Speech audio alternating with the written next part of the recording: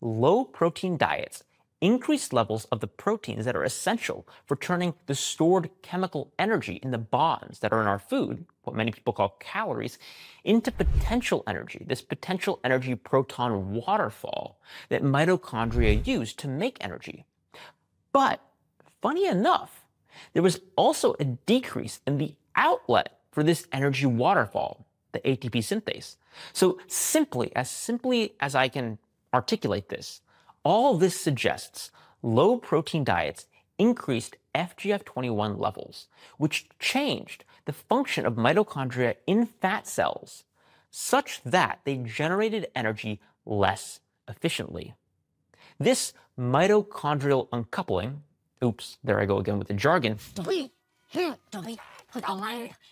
explains why protein restriction, in this case 9% of calories from protein, increased energy expenditure so substantially.